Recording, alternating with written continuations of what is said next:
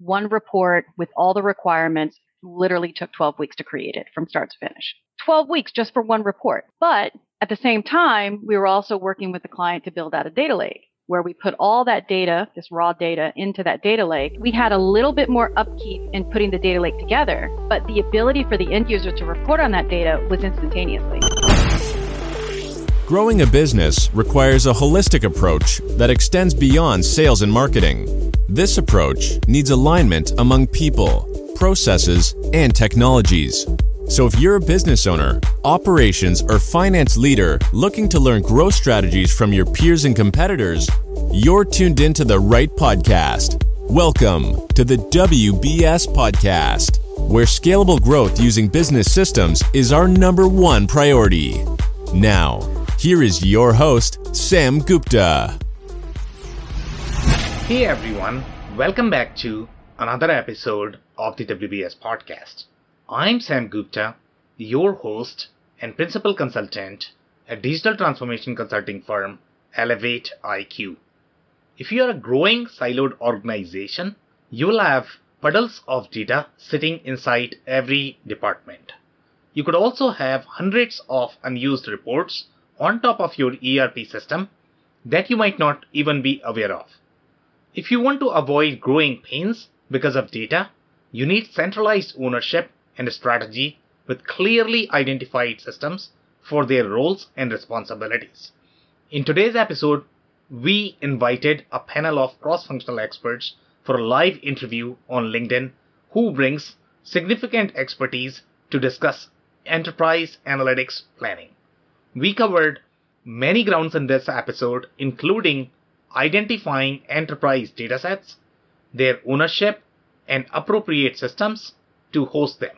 Finally, we discussed the importance of data lakes and their importance in an organization, and how to avoid too many reports on top of ERP systems as they could be expensive. With that, let's get to the conversation. Hello, everybody. Welcome to today's show. Just to kick things off, we are going to be starting with the introductions of our panelists.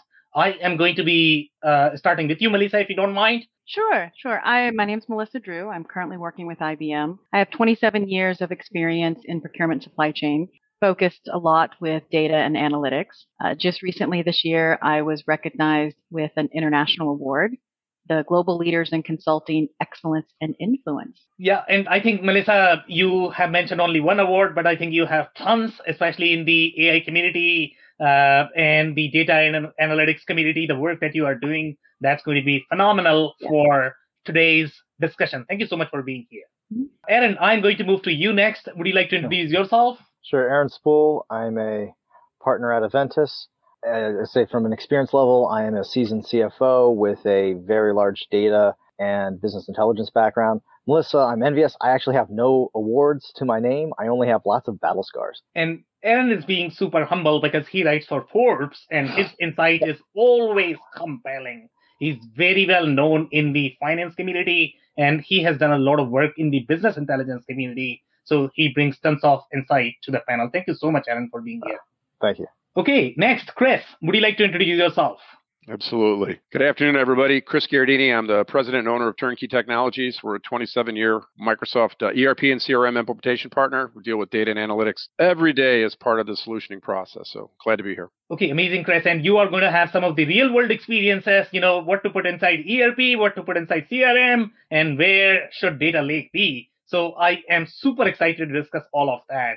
Thank you so much for being here. Tim, would you like to introduce yourself? Absolutely. Thanks, everyone, for coming on today.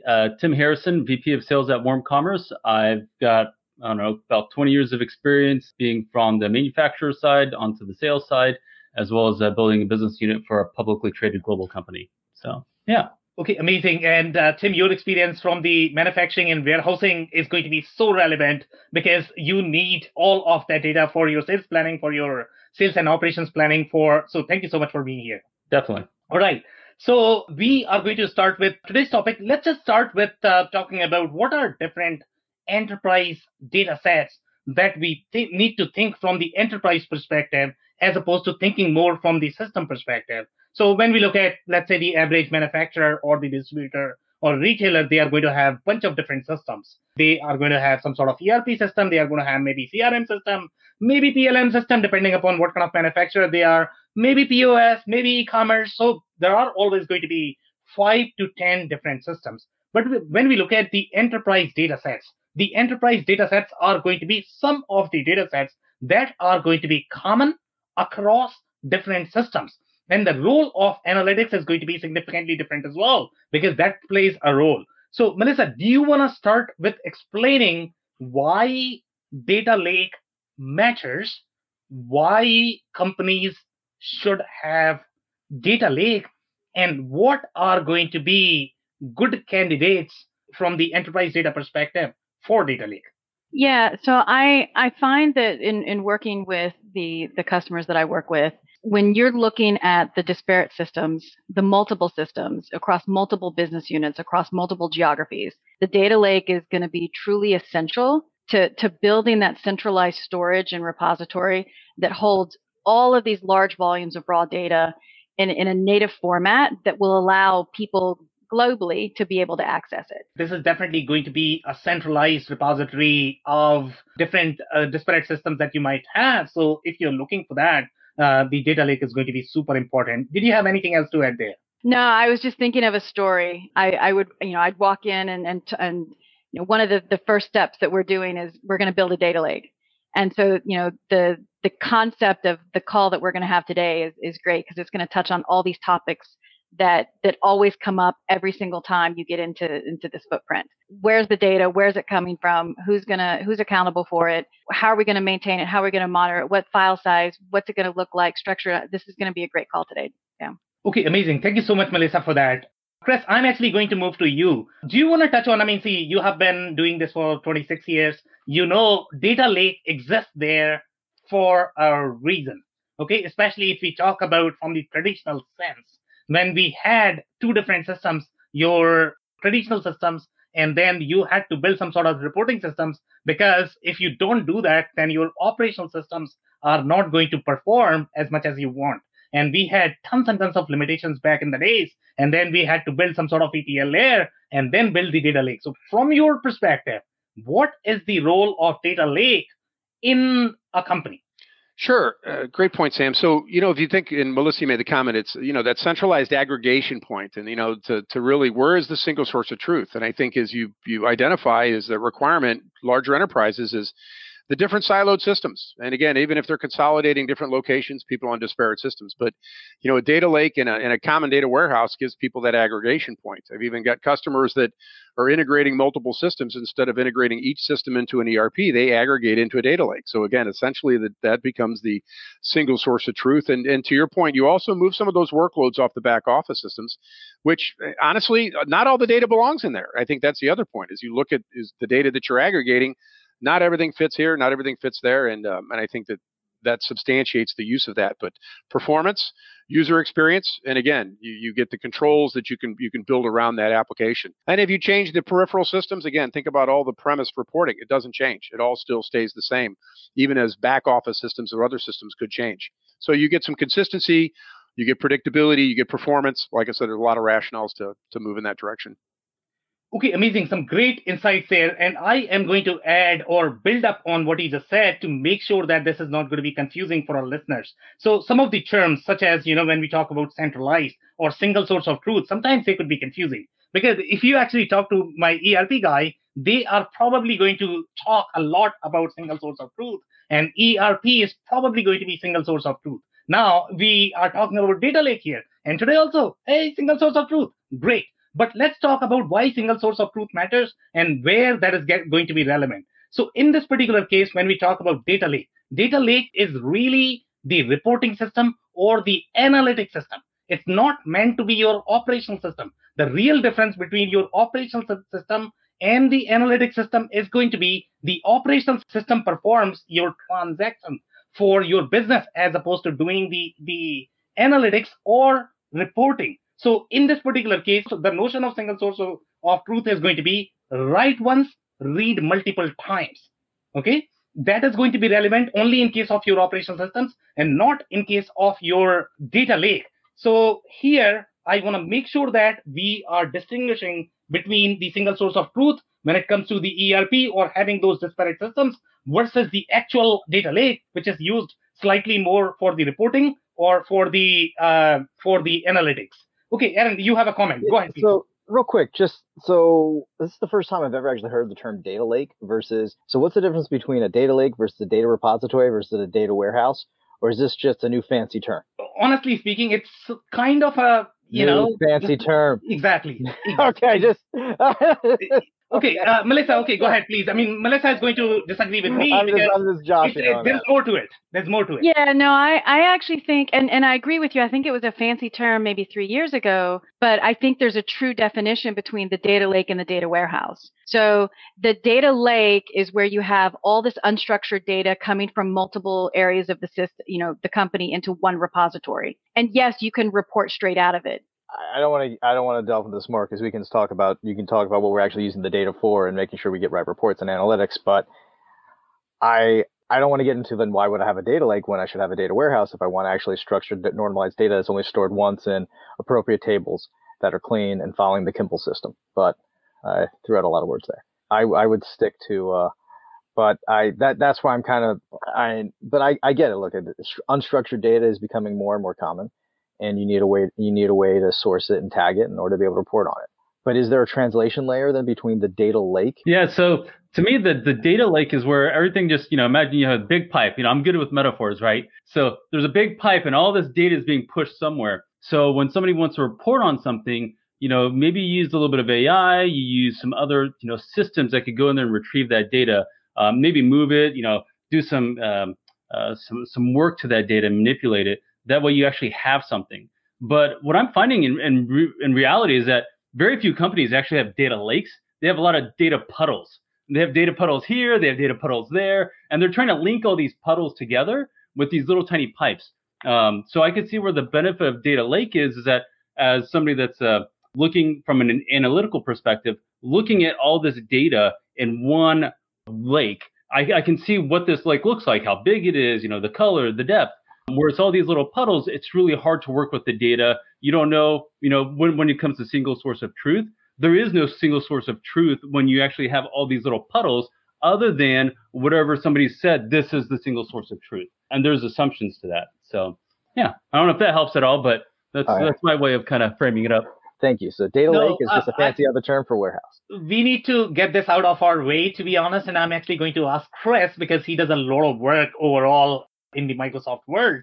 And I am pretty sure he is probably going to have insight, but I am going to offer some more explanation from my perspective so that it helps everybody. My understanding, and again, I could be off here, the data warehouse was more of from the traditional sense where you had relational databases. You did not really have the unstructured databases back in the days. That's why it was called sort of the data warehouse, where you would just bring this data and you can probably report just out of it, right? But in the modern world, we are going to have a lot of raw data, a lot of unstructured data, the way Melissa mentioned. So now what you need is you need a programming layer on top of that, as opposed to simply straight reporting, which is going to be your Hadoops of the world, which is going to be your whatever you are doing from the AI perspective, machine learning perspective. That is going to sit on top of this unstructured data. And that's why you are sort of dumping everything in one lake and then trying to get insight from that. What would be your perspective, Chris? Is data lake bigger than whatever I described?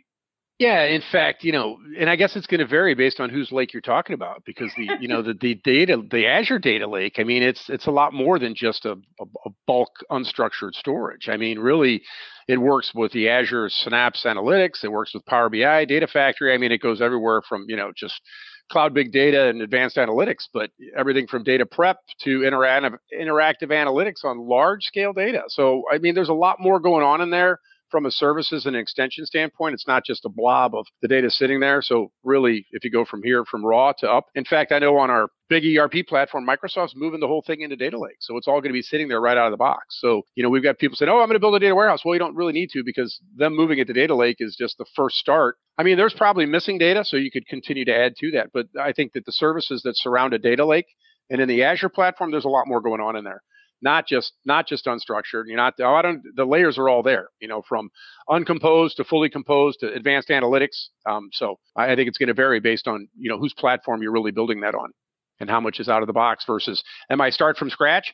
Again, we live in a world where we're not starting from scratch coming off of our ERP platform, but I could see some organizations, but still think, if they go up there and they contract and they buy Azure space, you're right. They're building from scratch, but all the tools are in that one place, I think is the point. Yeah, so I guess, Aaron, to your point, it's not just the fancy word. It's going to have a lot more tools overall to do a lot more with the data. So if you look at the traditional data warehouse platform, they were not as capable of doing what you can do today in these data lakes. So that's why, it's not just a fancy word that we are simply rebranding or renaming this. It's definitely far more capable in terms of gleaning the insight, combining many different data formats and producing analytics. But the overarching purpose is still the same. It is really for the analytics or the reporting. Your analytics needs in 2021 are far more than what you had, let's say, in 2011 or 2001. So let's just say let's rephrase that. Your analytics needs are exactly the same as they were in the past. You still had the need, you just didn't have the ability to address that need. Well, so depending upon how you look at it, right? Depending upon the competition. So I don't think the competition was as fierce back in 2001 or 2011 because they did not have access to that data either. So you didn't really need as much analytics in 2001 and 2011. But you need that today. If you don't have that, then you are probably going to be out of your business. So I I would think that data lake is going to be probably a need, especially for businesses that are going to be slightly more consumer centric. When you talk about these fashion brands, when you talk about retail brands, when you talk about automotive brands, and Melissa, you do a lot of work in the automotive space when you talk about these consumer preferences. For them, the consumer data is going to be critical because they cannot make phone calls just like your B2B.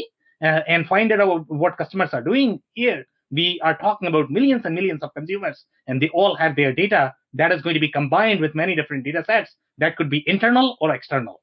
So let me ask a question. So if you have a traditional data warehouse, theoretically, you have good data governance. Data is only stored once. You theoretically have a single source of truth.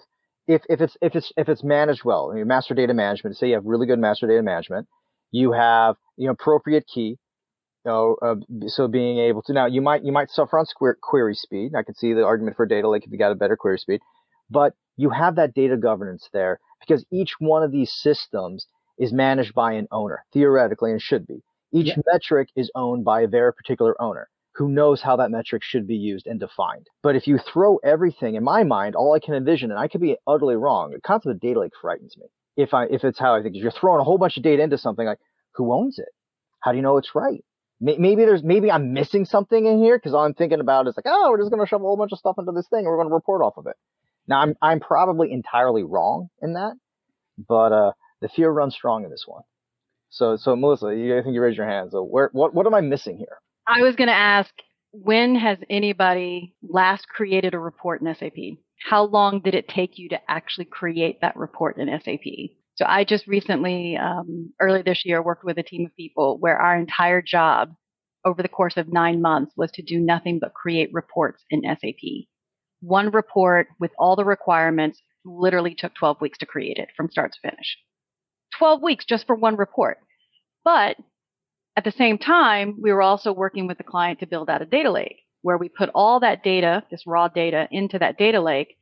We had a little bit more upkeep in putting the data lake together, but the ability for the end user to report on that data was instantaneously versus 12 weeks to create that SAP report. So for me, just from my experience, I see a huge difference in the impact to the end user between trying to create that report in SAP and integrate all the data to get it into SAP. No offense to SAP folks, versus creating a data lake where we can pull all the data into a central area.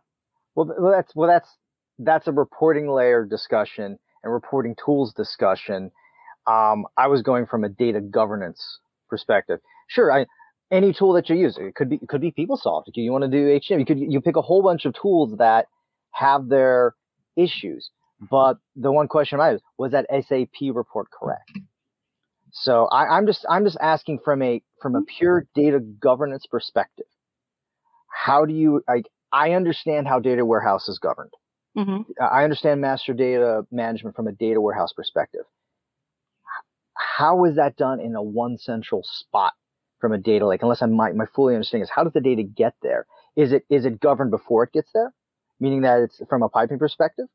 And so what we're really talking about here is a sourcing of data in an efficient reporting layer. And so you can get it from, you call it one source or one table that you get everything from, or whatever like, but you're talking about an efficient reporting system. That's what it's sounding like. So basically what you've created is a really nice reporting tool. And I'm not trying to downgrade this. It's great. Heck, if I knew all the data fields that I could get and I knew they were right and I had the definitions of them, and I had clean reporting tools in which I could pull stuff off, that'd be great. And granted, we're all in companies that we try to do that as best as possible, and we all have our problems. So I think we're talking about, two things. That one, there's the actual data management from a data lake. The reporting tools put on top of that is kind of a different sphere. Mm-hmm. Yeah. So I guess Melissa really had a very strong point, and I'm actually going to come back to you, Aaron, about your point that you just mentioned. So the point that you mentioned about doing this report in case of SAP, and we don't have to mention a specific vendor here, but any report in an ERP system is probably going to take longer time. And the reason why it takes longer time is because you have to care for the rules that ERP system is going to have. But if you are going to do the same thing in case of your analytics or the reporting system, it's going to be easier because you don't have to go through the same rule that ERP system complies with. In my mind, if I look at these two systems, ERP system is your operational area, where this is where your business happens. Analytics is your play area. Nobody cares whether you have the data governance there or not. So I think we are mixing these two terms. So when we talk about, even though we are going to cover the data governance, we are going to cover the data ownership in this session just because it's all about data. But overall, if you look at the MDM, I don't believe it is relevant in case of your data warehouse or data lake, because MDM, what that provides is it's going to be just one record for your entire enterprise. When you are dealing with a customer, what you want to make sure is if I have the customer, that is going to be the same customers across 5 different systems. Sure, your data warehouse can actually read the MDM as well, so that you are not reading a completely different customer and you are making sure that you are combining that. But that is, the MDM is overarching strategy from your enterprise perspective, but your data warehouse is simply a consumer of your MDM data. Now let's talk about data governance. Data governance is more relevant, I believe, in the operational area. It's not going to be as relevant in case of your data lake. I don't know. Chris, do you have any thoughts, any comments there? Those are fighting words, Sam.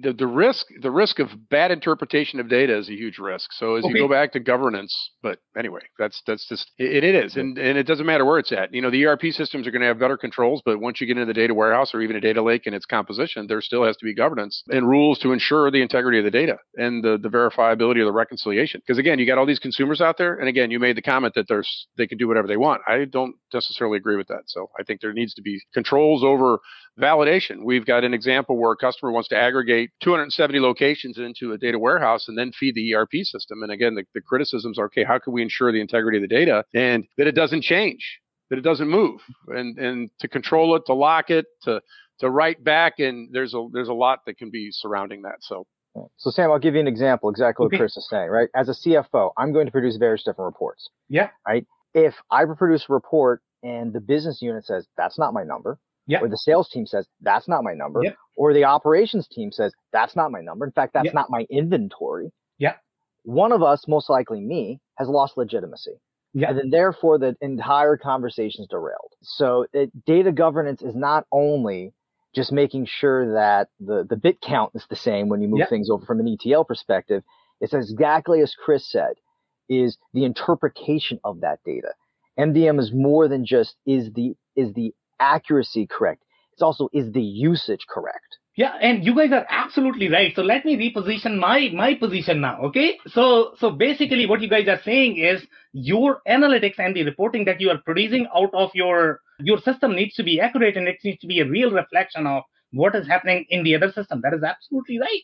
I'm not saying that, but what I am saying from the ERP perspective, what makes ERP systems difficult is when you are performing any of the operations, it has to go through millions of rules. And that is going to be, okay, is the transaction going in the right period? Is it committing on the same date? Is it, going to the right warehouse? It is, so these are the business rules that are performed as you do these transactions. That's what makes the ERP system so difficult, even for reporting, because they are not really designed for analytics. Analytics as the development practice is a very different play. They are designed for analytics. They are designed for reporting. You can do any sort of SQL joins in that, and you can produce any report you want. The system is never going to error you out. But in case of ERP, it will. So that's why you have old school data warehouse, which is taking all that data, putting it in place so you can report off of it. You want to call it a data lake now versus a data warehouse because, you know, it's using a different piece of functionality.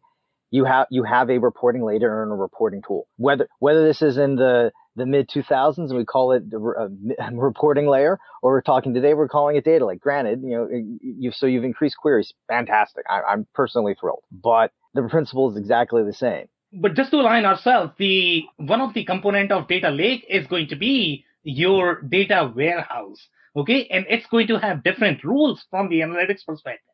And that's where those big data rules layer, for example, Hadoop, the reason why you are doing programming on top of unstructured data to create all of those rules that are going to be relevant for your analytics. And I'll give you an example. For example, let's say if you talk about the audit history for some of the regulated industries. For example, your operational system is not going to have 7-year worth of data. You don't want to keep it there because if you do that, then your system is going to be slower. So what companies do is they are going to move this data to something that is not as critical for your business because your operational systems are going to be backbone. So what they do is they are going to move all of this data and they are going to keep 7 to 10 years, 15 years data. And that's exactly what Enterprise Data Warehouse did. So let's say if you have to do the reporting for your sales history for last 10 years and you want to analyze that, your ERP system is not the best for that.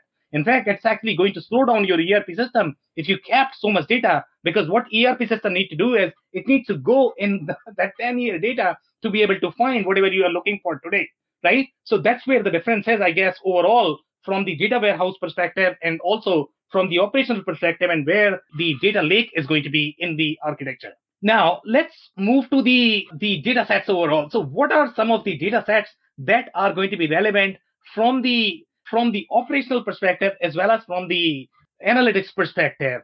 Melissa, do you want to start with that? What are different data sets that companies should be looking for? How to determine the ownership? So I know that you had mentioned that the ownership is typically not clear. So what is the right framework to define the ownership of data? Yeah, so I'll walk in, and talk to a group of people. And the first thing we talk about is, okay, what's the architecture? Who's building the architecture? Yep. Who, what data is coming in from where? Yep. Who owns the data in the systems? Who owns the data that's being sent into the data lake? Who owns the data in the data lake? And the first thing that happens is everybody steps back and the person who's left standing is somehow volunteered as the owner. And the very next question that comes up is, what do you mean by ownership? Yeah. So I know, Aaron, you're talking about, just fancy terms, but we actually change the conversation now.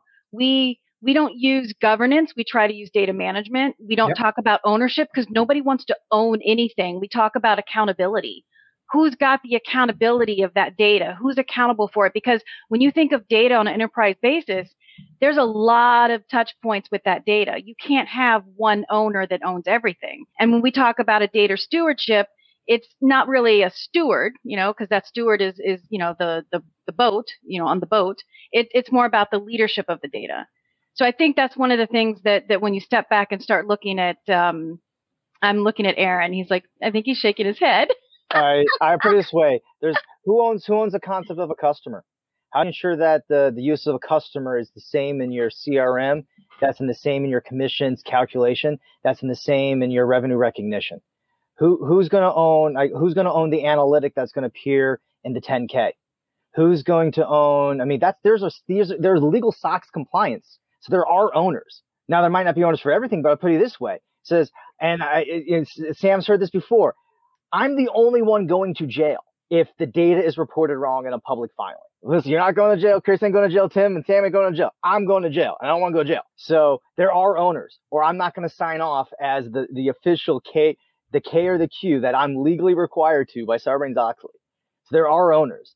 In fact, the auditor is going to come in and they're going to say who owns what. They're going to say, how can you attest? I have to attest that this is correct. So no, by the way, I agree with you 100%. Owners, from a leadership management perspective of getting people to understand. But in the end, how do I know that this metric is right? How do I know that it's used correctly? How do I know that it ties back? How do I know that it's secure and is not suddenly overwritten and backdated?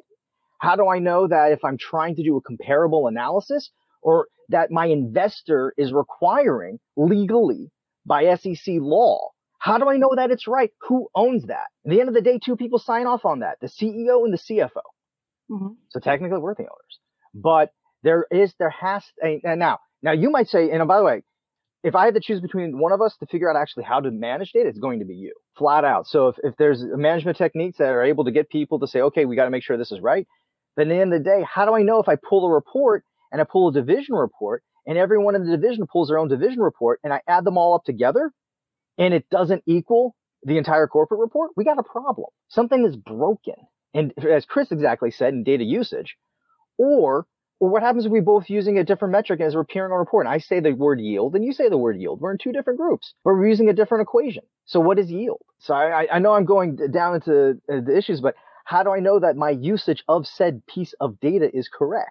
Melissa, do you have any follow-up comments there? I want to make sure that you are able to address those. No, I appreciate that. So I'm looking at building the data in the data lake, which I agree with you. Some of that data is being used to support some of these public domains. But ultimately, there's people that are accountable for getting the data from the systems into the data lake. And then there's a group of people that are accountable for the data in the data lake. And if you're the individual who's pulling data from that to support a public report, there have been methods and structures and techniques that have been put into place to ensure the quality and the accuracy of that data is intact, so that you feel as the owner, as you pull that data out, that your confidence in that data stays intact. Chris, you had a comment. Sorry, go ahead. Yeah, one adder just in the design and architecture of the system, a lot of times, Aaron, is we'll create a reconciliation loop to empirically verify that the data warehouse matches the financial system. Now, that's challenging if I'm aggregating a bunch of financial systems. How can I verify that I don't have some loss factor there? But normally we've got a group that, in fact, they do that. There's a little bit of a bulk sync. It's almost like a hashing algorithm that says, yep, we're still good. We haven't drifted. There's no disparity there. But there's also a governance over the reporting layout. So I'll go back to that. If we're giving people that autonomy to create reports, to your point, that somebody needs to come through and sanction those or approve them before they're used for decision making. Because I think that's the problem is we had somebody order 500,000 pounds of steel once because there was a fat finger on a number, and they're like, okay, who needs 500,000 pounds of steel? Completely agree. So there's two parts of governance that you mentioned. One is usage of said data, and the second one is, Melissa, there is an owner for how did that data get entered in the first place. If I'm doing any type of decision making, there has to be an owner of how that thing got in the first place, and the cleaning and the making sure that's right. If you really look, if you think about it this way, if we're making a ton of decisions based off of POS, who's actually entering the data into POS? I will guarantee you it's probably a line worker who doesn't know that, guess what, and they're just jamming something in there because they're moving something down the line. But now we're making multi-billion-dollar decisions based off of data done from a line worker. So I am sorry, I get back. There has to be ownership. In every, this is going to full disclosure. I used to be in NYPD, and we had a thing called chain of custody. Every time a piece of evidence left one officer's hands and went to another, there was a sign off and there was a chain of custody. And so basically by the time it got to the evidence locker, you could see, so what was in the evidence locker? What was the initial officer that achieved it? Is it the same? It's a really old school method, but it's exactly what Chris talking about from a hash perspective. There has to be owners. Okay, amazing. Tim, you had a comment, I guess. Oh, I'm just taking all this in, but I can really relate to Aaron because I had to report out, our business unit results to Swiss Germans, and the data had to match down to the penny. There could be no rounding error. There could be no discrepancy between the numbers, and I can really relate to the recognized revenue has to match up with the commissions, and going between the P&L and balance sheet, everything needs to reconcile. So it's really important, I think, that the business unit leaders that are reporting these numbers, they have to take ownership of it. And then there needs to be just like back when you're young, you're doing math, you have to check it. You have to check your work, and it has to be constant. There needs to be a consistent loop of checking the data, making sure it's accurate, making sure the reporting is accurate, making sure everything just rolls back up. Because otherwise you end up with people making bad poor business decisions. And, for example, talking about, using the word yield, and people from different groups, say basically they're saying the same word, but doing, they're meaning something different. I had the opposite. I had people saying sales versus revenue, and this bookings versus revenue. And when there's a cultural difference, that gets even more compounded because 100%. It's really hard to convey, hey, this is what we're talking about. And you can spend hours talking about a report and how they think they perceive it as being really bad. And then it's like, oh, wait a second. No, we were on the wrong page. Yeah, 100%. There's sales versus bookings versus actual recognized revenue versus collections versus collectible revenue. All this, and it means different things to different people. 100%. I'll go back to, and this is, I'm highly opinionated and highly biased. That at least is very consistent. Nothing beats data governance and data usage. It says, how many times have you pulled a report and you used the wrong field and the wrong table, or used the field and a table incorrectly? Oh, yeah. I do it every day. Yeah. And I'm a professional. Hey, Sam, help bring, I think you asked the question about, what are the data sets that we're looking for? To help reel this all kind of into that same back to that direction, I believe there's, internal data and data sets that are required to run the business. And then there's the external data sets like your customers and, things that are coming to you from outside the organization. So I'd like to kind of, kick that over to you guys that, hey, what about those? Well, Tim, you hit it. So there's and Sam, kind of what you mentioned with the ERP system, there's specific data for specific processes. Yeah. So if I'm producing something, right, I'm actually in a manufacturing line, there are certain pieces of data I need, and that needs to be highly accurate. Taking all of that data in the and Sam, you're absolutely right. I don't need that for 7 years. I need that to make the car. Yeah. I need that to manage my warehouse. I need current inventory. The historical data and the like, absolutely, you put it somewhere else. Call it a data lake, call it a data warehouse, call it a, data repository, call it a data desert. I don't really care what you call it. Call it a place in which I can get it and that I know how to get it. Because at the end of the day, we all want to do the same thing. We all want to be able to grab some data, know how it came about, what it actually is I'm looking at, because I want to answer questions. And I want to be inspired by certain questions. I want to ask more questions based off the answer that I got and be able to do that appropriately. So there are certain data sets that are going to be slightly more critical because they have a lot more implications than the other data sets. Okay. So let's say if you talk about some of these data sets, just because they are going to be used by multiple systems, they are going to have far more implications. And you have used this term called master data management. There is a reason why it is called master data, because that master data is going to be critical across the systems that you have in case of your enterprise. When you talk about the data ownership, you are talking about ownership of that data. Some of the examples are going to be, for example, let's say you have vendor number 1, vendor number 2, okay? And it could be, I don't know, maybe Walmart, Walmart Inc., Walmart, hyphen Inc. From the system perspective, these could be 3 different vendors. And if you don't have the controls placed across the systems, they could be completely different customers. They could have completely different state in those systems, and you as a company might lose a lot. And that's where your data ownership and data control comes in. I also agree with Melissa's comment to some extent. I know that, Aaron, you are worried about going to jail. I appreciate that. But there are a lot of CFOs who don't even know a word about ERP. Okay, they never even touch the ERP system, to be honest. Okay, they don't go to jail. Unless you are doing any sort of misdoing from your part. You don't go to jail even if you are a CFO. I don't know if IT people are going to jail. I mean, I've written some of the CFA exams myself. And I can tell you this, unless you are doing misdoing from yourself, you are not supposed to be the IT person in the organization. You are supposed to be the finance person. If you are provided the wrong data, you don't go to jail. Somebody else does. I don't know who that person is going to be. Maybe CEO. You don't go to jail as a CFO. Okay. So, let's talk about the master data. Master data, what are different data sets that are going to be critical from the ownership perspective? So, Manish, I'm actually going to come back to you. So I know that ownership is going to be super critical. A lot of organizations don't really maintain the ownership of, let's say, the bombs, the products. I think that data is going to be super critical because that actually drives your production process. That is going to have a lot more implications overall, how much cost is going to go in your manufacturing. Your customer data is going to be super critical. Your vendor data, we both know you have been in procurement space for a long time. the majority of the issues that you are going to get is going to be that misaligned vendor data that you have across the system, and you don't really have the central state of the vendor data.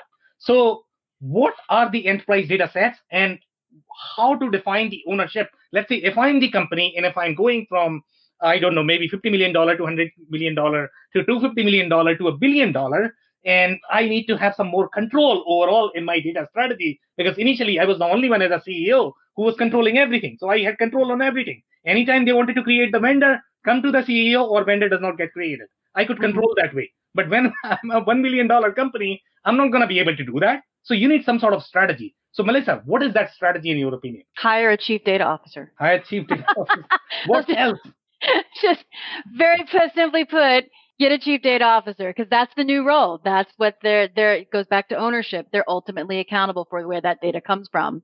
But going back to, I think you highlighted almost all of it already. It's the data. So if you have data in your PLM system, you have somebody that owns the data in that PLM system, and they're accountable for pushing that data into the data lake.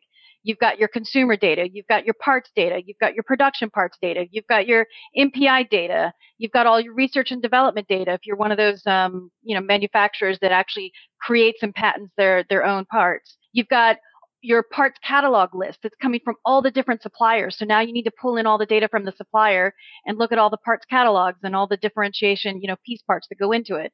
I mean, the amount of data that's being used today to make these decisions, there's no way that we could make these decisions or make better informed decisions, or more specifically, make the right decision at the right point in time when it means the most effective for our organization, without having a way to pull it all together. Okay, amazing. And I'm actually going to add some more points there. I think the larger you get, I think you are going to have some sort of, center of excellence. It's going to be, obviously, if you have money and if you can hire somebody like chief data officer, which is going to be a very exclusive role. And that would probably happen when you are companies like GM or Ford but I don't know if the average SMB is going to have a chief data officer. Mm-hmm. So typically what they do is they can create some sort of the center of excellence. And center of excellence is going to have people from different parts of the organization that is going to have a person who understands finance. So my CFO does not go to jail.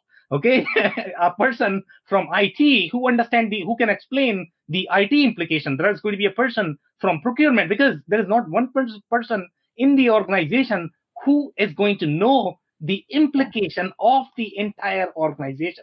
So typically, center of excellence is going to be the strategy that most SMB follows in defining, okay, what is going to be master data? And sometimes they might not be using the master data system. Master data management system is a system that helps you create that master data structure in the organization. But if you don't have your processes, if you don't have your systems compatible with your MDM, obviously your MDM system is not going to work either. So first thing that you need to do is you need to create the master data strategy. Okay. Once you have that, then you do master data management system implementation. Okay, so I'm actually going to move to Aaron. Aaron, do you have any follow-up comments on that? Yeah, so Sam, you actually answered everything. So first, I think from an ownership perspective, you already know the tools. There's sales data, right? Who's the owner of sales data? Whoever the heck runs the CRM. Right? Yeah. That's the owner. Yeah. Sorry, Melissa, that's an actual owner. They own it. Everything in there, they own. Anything sales, they own.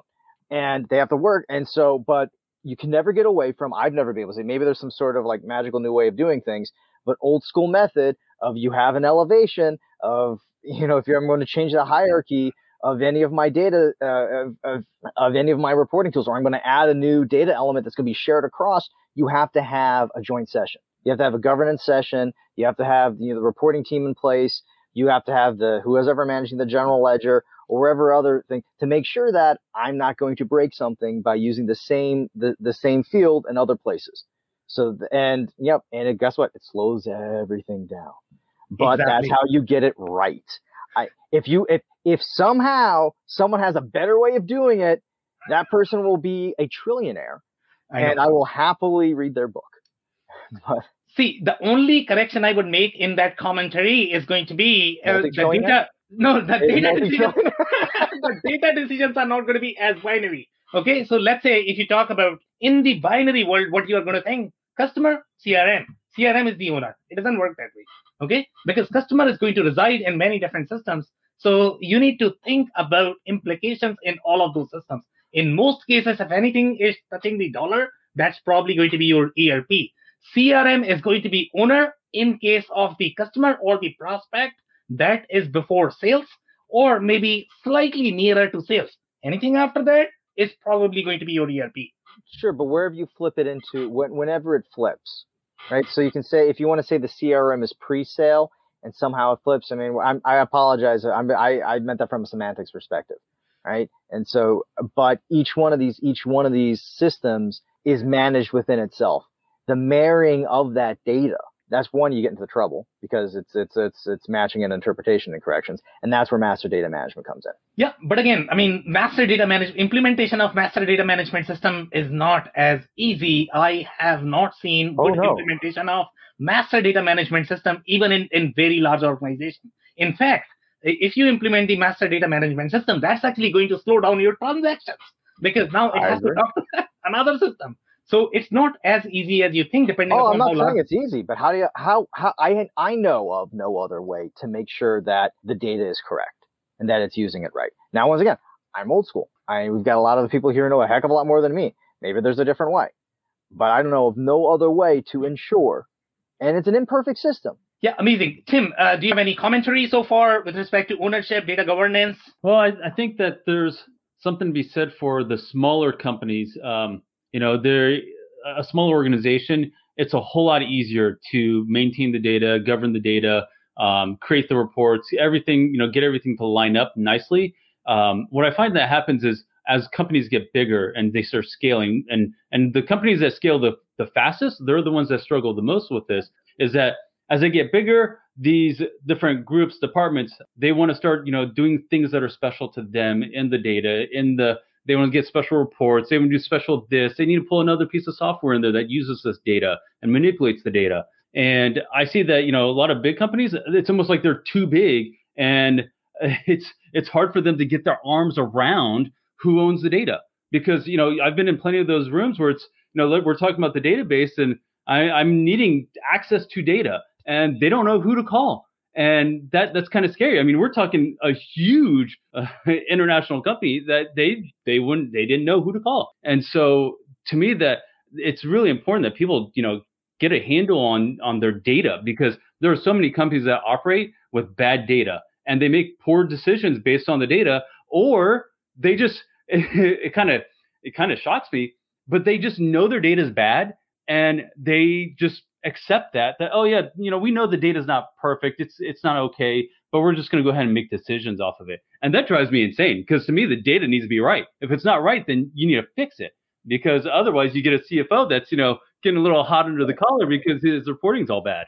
But the interesting thing, Tim, is that those companies are still around and they're still profitable. Oh, exactly. Yeah, they just make enough margin that they can kind of hide some of these things. So the question is maybe all this, not that this isn't to moot, but it takes a lot to actually kill a company. Oh, yeah. A big company, at least. Yeah. Chris, you have not spoken for a while. Commentary, please. Yeah, so a couple comments. I mean, as you talk about master data management, I guess you're really talking about the rules in a data lake and a data warehouse to normalize the data, meaning that all the customers show up on the same guy, all the items are here, we don't have misinterpretation. So I agree that normalization rules in that are imperative in terms of having somebody that owns that. But I'd come back to the entities and the data sets that show up in there. Yeah, you're going to get an ERP data set, a CRM data set. You may have operational system data sets. You may have customer data sets. But I think, Melissa nailed it. It's an aggregation point for all the data. Then you take it up and you structure it, and it ends up in the data warehouse. But just a reminder on Data Lake, it's not for small companies. It's for large scale. So we come back to that, the enterprise class companies that have lots of data. And the other big thing that we're getting out of a data lake and that type of a structure is performance, right? You said it. We need the data at the right time. Well, performance and analyzing billions of records possibly and coming up with quick responsive results, that's part of the user experience. So there's a lot more that's going behind the scenes there. But I think those are some of the positioning on why do you even end up in that in the first place, is because you need the performance to serve up the data quickly, accurately, right? We keep talking about accuracy and governance to control both normalization, right rules, who owns customer, is it ERP, is it CRM? I got a lot of conversations around that. So I'll stop there. Okay, so I am actually going to have a question related to smaller companies, and obviously we see a lot of smaller companies as well. And I am actually going to refer back the comment that Melissa has made related to doing the reporting in case of an ERP system. As we all know that if you have to create a report, that's probably going to take full weeks, and which is true as well, to be honest. And most ERP systems, I'm not talking about any specific ones, just because it's just hard. ERP systems are not designed for analytics or reporting. The development time is going to be higher, even if you're doing, let's say, the core development. So I would mention an example of a decent size, I would say, a smaller company. They were roughly $60 million, maybe $50 million, not more than that. And then they had roughly 800 reports on top of their ERP system. And this is very common. This is not just one company that I have seen. Okay, now let's do the math here. 800 reports, 12 weeks. Let's talk about the development time. And Aaron, my CFO. Okay, so you are going to talk about some dollars here. So how much are we talking about? If we did this in, let's say, in the data lake or data warehouse, what do you think? Will it be cost effective, or is it smarter to build 800 reports on top of your ERP? Smarter to do neither. You don't need the 800 reports. Yeah, exactly. All right, let's be clear here. Come on. You know as well as I that how did that report get created? Someone had a question. So the only way they knew how to answer the question was the one tool that they had was, I'm going to build a report. They build a report. That report's never used again, but it's maintained always. Why? Is because no one knows the history of that report. It's like the old tradition of why do we do something? I don't know why. I just did it. My grandmother did it. With a person, five reports from me who role I inherited maintain this report. So I maintain it. And I drop it off in this dusty old cubicle over here, and no one touches. Rinse, lather, repeat. And so everyone's afraid to touch something because no one actually owns the actual data structure, know how anything is created. And then that builds on it. So you get these barnacles all over your ERP because that's poor ERP management. Yep. So whether or not, I think that the question, it shouldn't be the question of, should I have 800 really inefficient reports, or should I spend $10-50 million on data lake and data management? I think that's a false decision. You should do neither. Not that data lakes aren't good. I'm not saying that at all.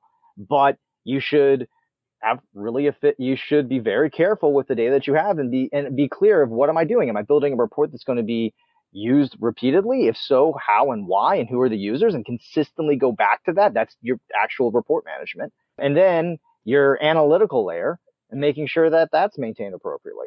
All this stuff is easier said than done. Easier said than done. But that's my high level rant. So I am actually going to add something more to it. And typically we see this scenario when the ERP is probably going to be misfit for the organization, because if the ERP system was really designed for that specific business, they would probably have all of these reports inbuilt in the ERP system. If you are going to have these smaller ERP systems, obviously they are not going to have as many pre-packaged reports. And that is the case when a lot of smaller companies, they use QuickBooks, and they are going to claim that, you know what, I can scale until $300 million because I can live off of QuickBooks. It just works, but you are not counting the development time for those reports. You are not counting the admin time and the dollars that you are spending in managing those reports. So I'm going to say something controversial right now. Why are you using your ERP system to create reports as opposed to taking that data out, putting it somewhere else? It's kind of what we're getting to here. Call it a data lake, call it something else, and using that in a reporting or appropriate reporting tool. An ERP system should be, at least in my mind, used to perform an operational function, not a report. So you are actually agreeing with me, Aaron, but this is what companies do. So thank you so much for agreeing. I love it. There you go. Yeah, okay. It's a recorded show, so savor it. Okay, Chris, go ahead, please. So I think that if you've just got a single system, the reporting can't be surfaced out of the ERP, and again, natively. And again, now why do we need to go to a data lake? Well, the example is if they move from a large on-premise system to a new system, well, all my history is over here. That's right away. Now we got to get a composite view of the world, and the data lake shows up. And that's where all of a sudden we've got two systems. But in a single system, I think you can service out of the ERP directly as opposed to building a data warehouse. So that's just my opinion. Okay, so I think we are going to wrap it up now. Do you guys have any closing advice? Melissa, I'm actually going to start with you. Yeah, it's data. Data is the heart of the organization. And ultimately, to decide where you need to have the data, the goal is to have the data to make the best informed decision. So the right data at the right time to make a decision that makes the most difference. So going back to Chris's comment, if you've got one system, then absolutely do it in the ERP. But ultimately, you'll have to scale up to something larger. So wherever it makes sense, the right data at the right time that makes the most difference. Absolutely agreed. Fit is going to be really important. So assess where that belongs and make decisions accordingly. Aaron, I am actually going to move to you. Just one sentence advice. Careful of how much bureaucracy you build around data. Love it. Chris, closing advice. Take an inventory of what you have and identify the gaps and the information you need to drive your business. That'll lead you there. Love it. Amazing. Tim, closing advice. Yeah, don't create reports just for the fun of creating reports. Absolutely love it. Okay, thank you so much, guys, for joining. And Bye, everybody. I cannot thank our guests enough for coming on the show, for sharing their knowledge and journey. I always pick up learnings from our guests, and hopefully you learned something new today. If anything in this podcast resonated with you and your business, you might want to check other related episodes, including the interview with Martin Davis, who discusses these strategies to improve your manufacturing facilities' capacity and increase the overall equipment effectiveness of your equipment. Also, the interview with Martin Cloak, who discusses different barriers associated with artificial intelligence and Industry 4.0 adoption.